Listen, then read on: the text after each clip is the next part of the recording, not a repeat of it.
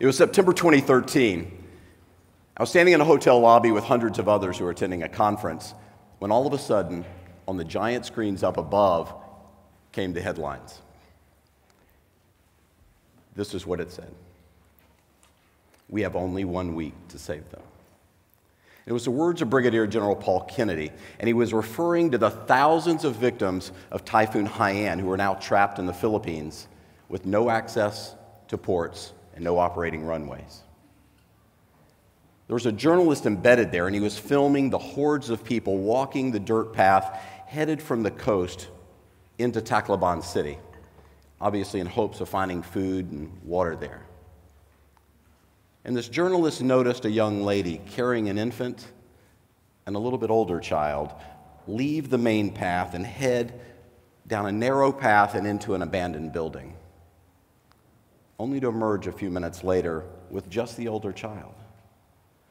So the curious journalist went to her and asked why she didn't have the younger child with her.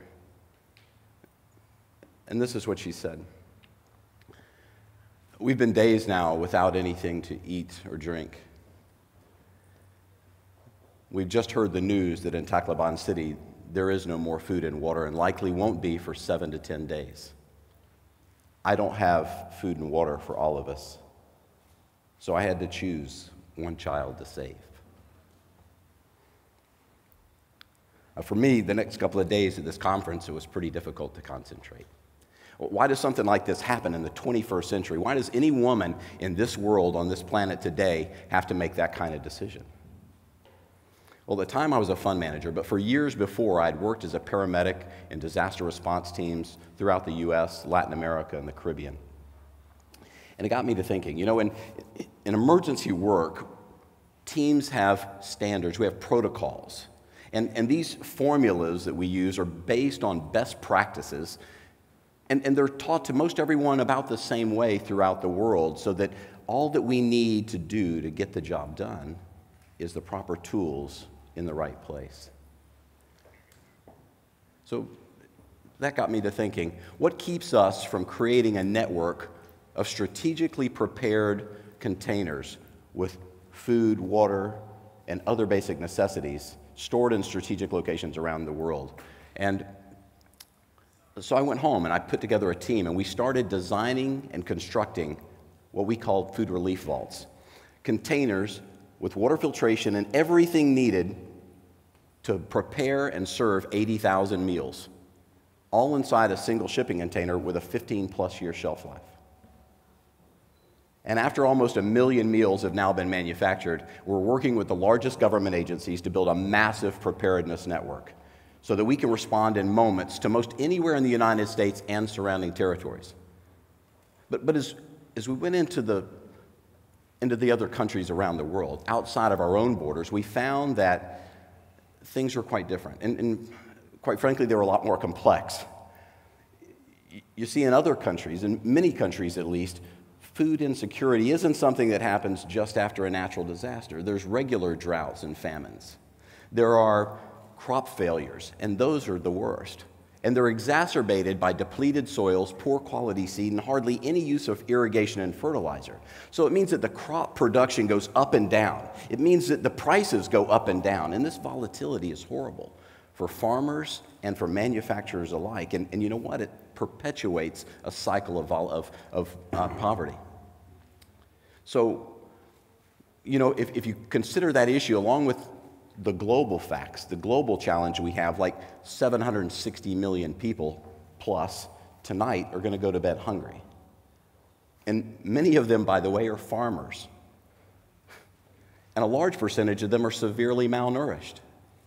And if you compound that with the understanding that in just 30 years, we're going to have 2 billion more mouths to feed on this planet, it should become pretty clear, if not abundantly clear. We need a plan. Well, to me, it seems like a math problem, but it's a big one. It's going to take all of us. It literally is going to require collaboration. So what I'd like to ask today is, if you could imagine doing something that we've never done in this world before, but we together could create a zero hunger formula.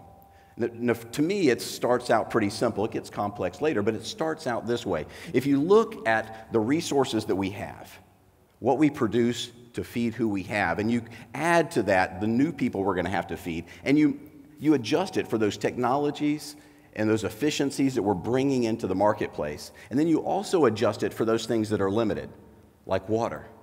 We can literally create an algorithm that will lead us to zero hunger. Now, as we started walking through the details, we were lucky enough to get to Uganda and meet a really neat fellow named Henry Masoke.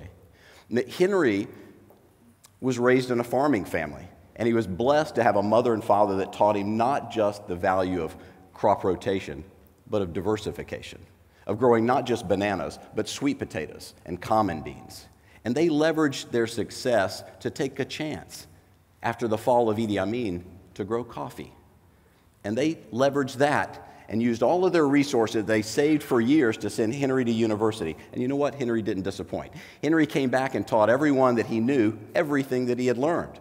And his dedication to community, it didn't go unnoticed either. Some folks at a place called the Gates Foundation awarded Henry a scholarship to attend a university in the Midwest of the United States, Iowa State University, where he learned even more about farming as a system, the importance of high-quality soil, the value of hybrid seed, and the potential for fertilizer and irrigation to dramatically increase production. And he did it again. He came back to his own home area, and he taught this time more than 1,000 farmers what he had learned. And you know what? They learned that they could double their production of soy and sometimes triple their production of maize just from what they had learned from Henry's tools and techniques. So our question, obviously, was, Henry, why isn't everyone doing this? Why isn't everybody spending money on fertilizer? Why isn't everybody buying high-quality seeds when they can see clearly the benefits? Well, the answer is probably best summed up by a fellow named Seneca, a Greek philosopher who put it this way: if you have everything to lose, you have a necessarily skewed view of risk. And that couldn't be truer than with a smallholder farmer in sub-Saharan Africa.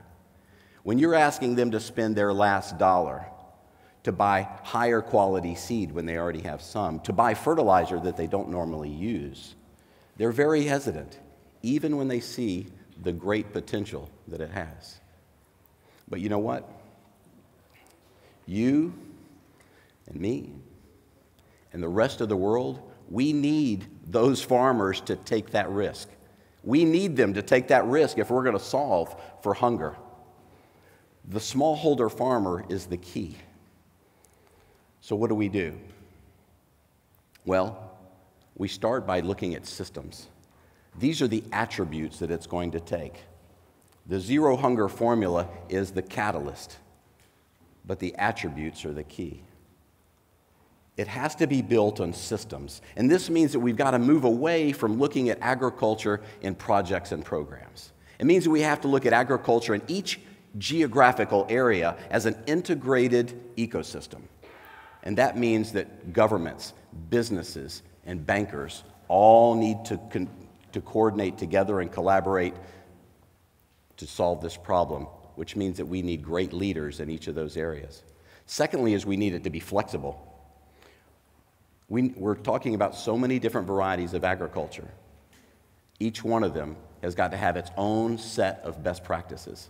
And if we can do that properly, it'll be scalable. And it's got to be scalable if we're going to roll it out across the planet. Thirdly, and probably the most important, is it has to be profitable. If everyone in the value chain, the smallholder farmer, the manufacturer, and everyone else, all those stakeholders are not seeing a rise in income, it's very likely that that value chain won't be sustainable. It's got to be profitable from farm to fork. What we're really talking about is empowering smallholder farmers. You know what we're really talking about? We're talking about developing more Henrys, right? Well, to catalyze this effort, what we've done is we're in the process of launching an interactive website where you can go to share information, facts, and figures, as well as best practices on every major value chain in agriculture, where you can go to get that information as well. And you know what? If we embrace a common formula, if we're all on the same page, if we lift these smallhold farmers out of poverty like I know we can, not only will we take them from poverty to low income, we will actually, if we use the right technologies and we support them in the proper way, they'll go to middle income, which means that they will now have capacity for health care. They'll now be able to afford proper education. There's an increased likelihood they'll have better nutrition. And you know what else? Here's a little side thing.